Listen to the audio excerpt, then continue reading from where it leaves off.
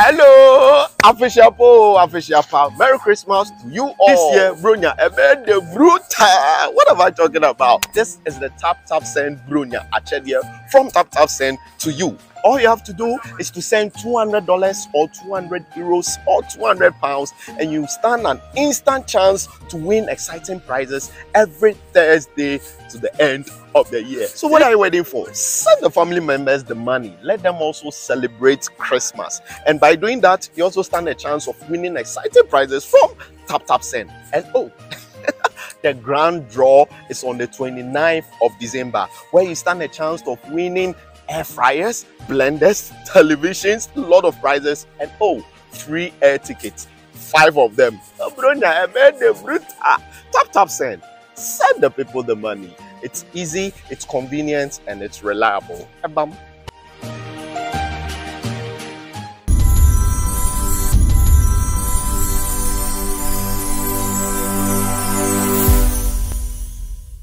For more about SBTV Africa, so if I'm DJ Nyamis, I feel we near boy channel so I about SBTV Africa, a voice of the community in a program way and a segment way. Your friend is a Mata Day, in some town, Mata Day. Today to I come again with feel our in same CC.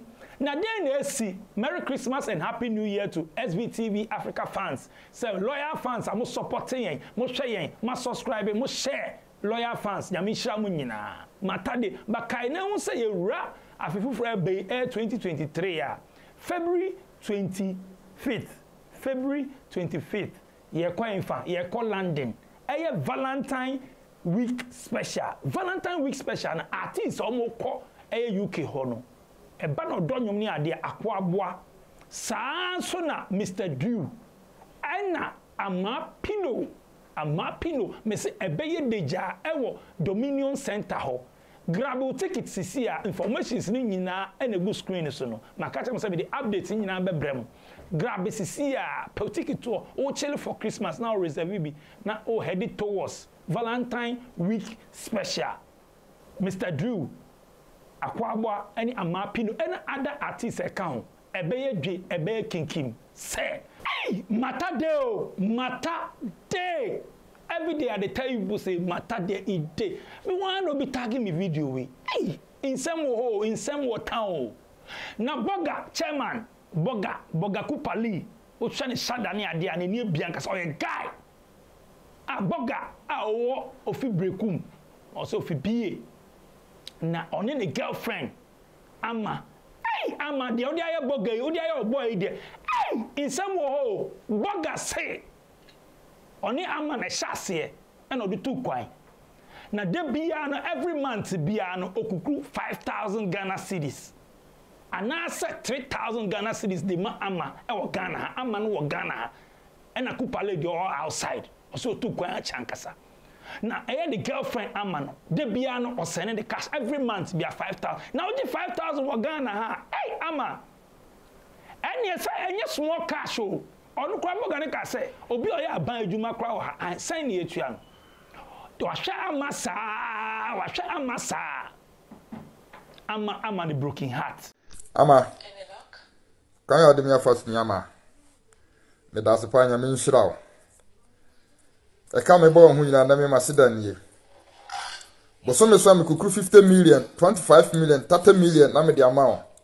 Phone I'll pay, mobile phone I'll pay, and I'm a tomao. When no quite would make fortune Yama. And having you say hammer, no way you don't say happy and hammer. Wouldn't mean to hammer, may member men prefer ama me a junka. Me I may buy me wouldn't bury as a crow. Me when in a maya do matin, a wabruchi ha. Nama peska bi bregu accounts nama bagana ono ada ya de ehia me anya hwene me bagana me madam ma me fie na papa fie because ma me kro wansi fie da unum sa de me ya masimi fie e wo brekum me wo me kas mienu me nye ko hwini bo so me so mtimi kukuru 30 million 50 million 40 million na me de ama wo de me nye ko hwini unum sa de no me ko so ya adwumaden e wo abrochire ha ma me ya adwumaden na manya sika na mabagana oni hia ama hwema ni me very dangerous na de a wo ye no so ugum animu ase ama etna me from ame aka na wo ho bia akyere no ama na sa TikTok no ho na okohia sa boy na wo ye sa nkwase ad no boy no sa wo firi kuma ase na nora me frɛ wo a na wo no kasa wo didi matem no ase me kwase adimi fo nyina na ama kakyere no say me say me do naked picture be gugu TikTok anyhow na so do na so hu twadi wi a so do wo a wo be hunu idiot so wo se wo be ha me ama me how papa me mu ani magu ase wro me ma the whole world ehun adeja next time wo be very careful se be ma ya de papa ma wa onyi ni bonu aye enene 20 days ena me kuku 50 million e de ma wo ohun kwan ya de me da we nam so enene 20 days 50 million ena me kuku mu bisa Ghana say omo ya ban adwuma kra no boso me san ye pia minum obi aka pia kra ndu 50 million babotam oti Ghana me no ya me kuku 50 million skati 40 million 25 million 30 million na me dia ma botu mi bia na wo di bonua na edamase twen na otam beso Borga Kupali we get line mo ba online say ama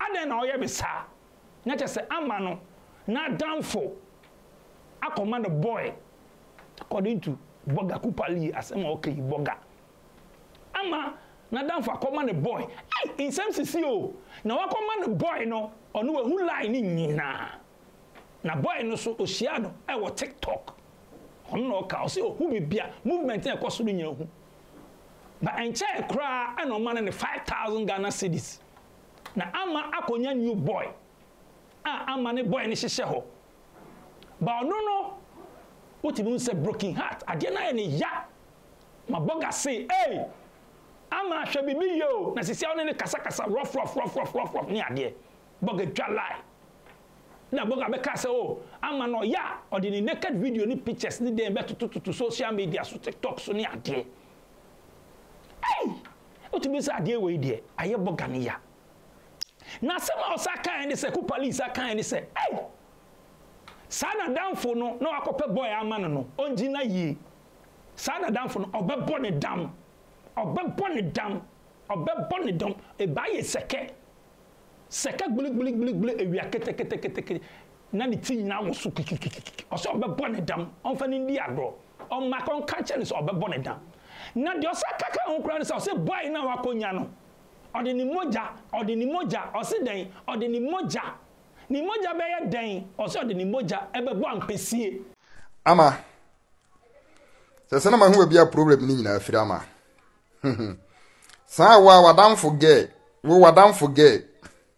e na connect sa boy ne de na ma wonye sa wadam forget no ono ne boy ono ni date wadam forget no ono ne boy wadam forget no boy adamfo e na sa girl no connect na ma e na wo date no tese ono date boy man ti wa connect sa be ma no adamfo e de na ma e na ono ni date e ye fine pa kono ko katre wadam forget ni say no ye ni nyina ma hu kwan yo fa so a okonete sa boy ni ma oni nyina ma hu na me bone dam awia kete katre wadam forget ni say me se me bone dam bia na wa hu sa video ya me de ba beto TikTok so hu video ya onu so mfa nkran konkoma sa boy ni say me se me dini moja ebebo ampesie adi me ye very dangerous ama da bia me no kasa bia me katro say me ye dangerous me de sa boy no sa boyfriend no me dini moja bebo ampesie adi na sa wadam forget no kono to ma sa boy no me bone dam ama next time Ghana for ma no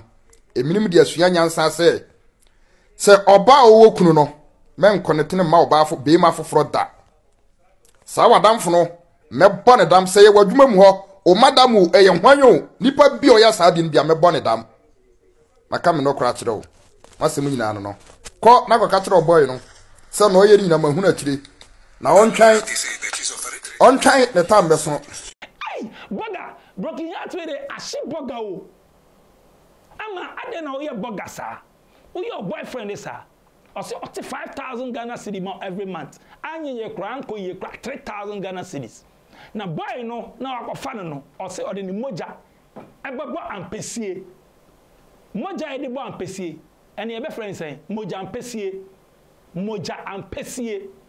or the bebo ampesi. Why no so yesterday because one more one is or the umoja bebo ampesi. Na say kupale e dalai. Na kupale ni ama kasa o phone so ana. O say ama ade na wotete mi. O pese o ha mi won. O pese o ha mi a. Me so ma cheo pa. Ti si awa baso.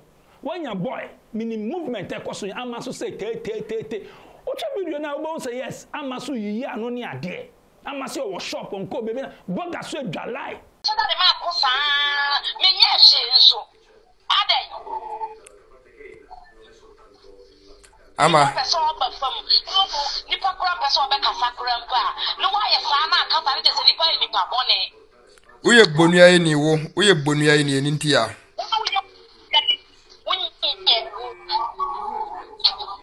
ama ne mema eka ma bo ho nyina wo asema wo ka kire minie eka ma bo ho nyina asema wo ka kire minie ama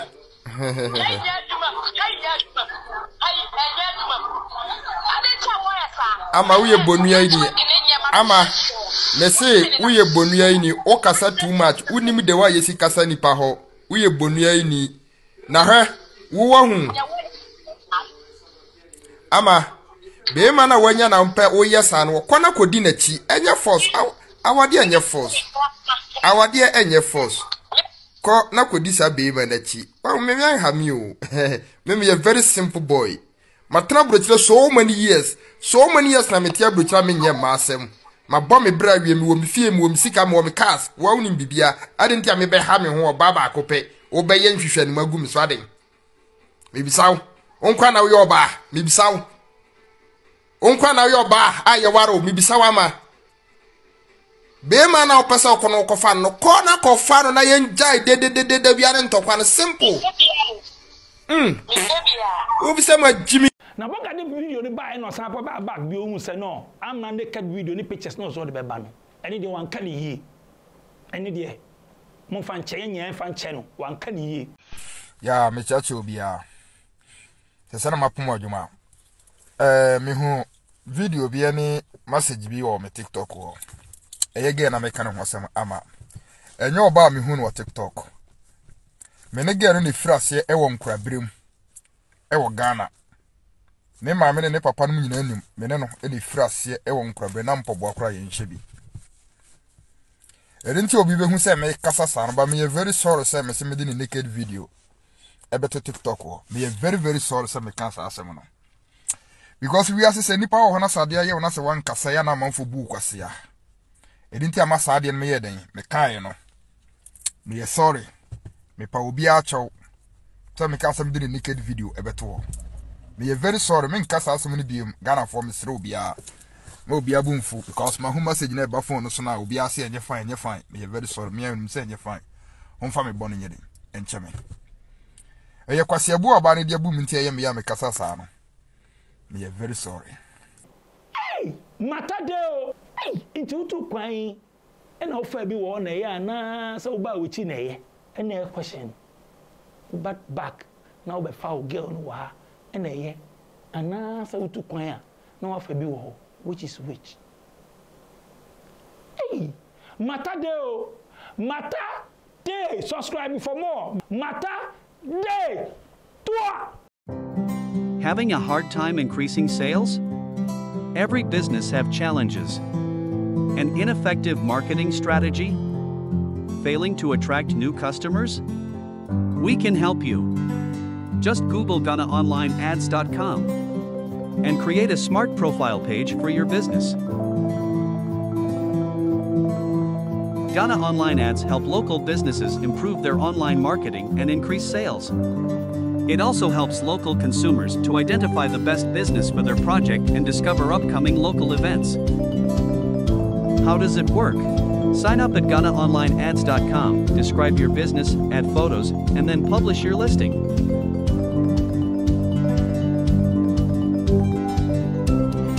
Our focus is the long-term success of your business. For more information, visit www.GhanaOnlineAds.com or email sales@GhanaOnlineAds.com.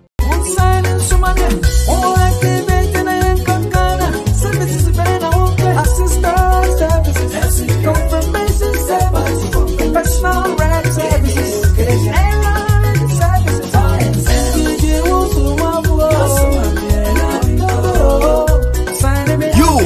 Ghanaian living abroad. Are you having problems running errands in Ghana? Then sign up Soma4 app for your assistant services, confirmation services, personal rep services, and errand services. You can also reach us on www.soma4.com or follow our social media handles on @Soma4. You can also reach us on WhatsApp via +233 59 720 2402.